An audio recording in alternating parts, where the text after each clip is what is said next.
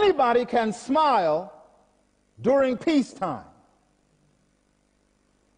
But what do you do when the winds of war blow?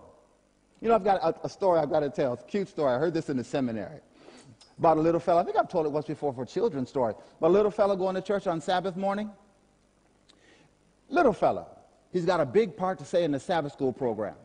Just one line, but he's so nervous, he's afraid he's going to forget it. Just one line. Trust in God. Trust in God.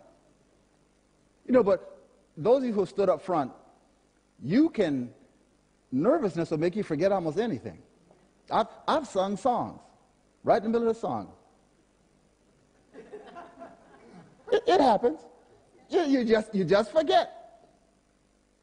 And this little boy didn't want to forget. So he's in the backseat of the car with those 3 words on his little piece of paper. Trust in God.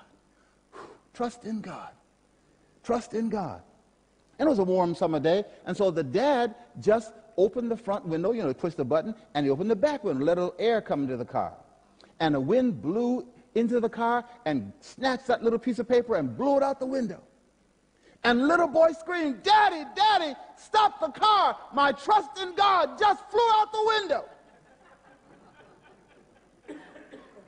And when I heard that story, I thought about us as Christians.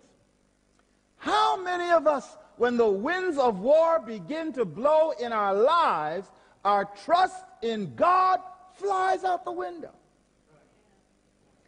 Anybody can smile during the good times. Anybody can smile during the happy times. How do you behave? How do you equip yourself when the winds of war begin to blow?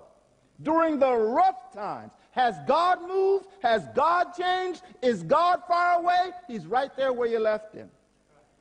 So you've got to trust him in the dark, just like you trust him in the sunshine.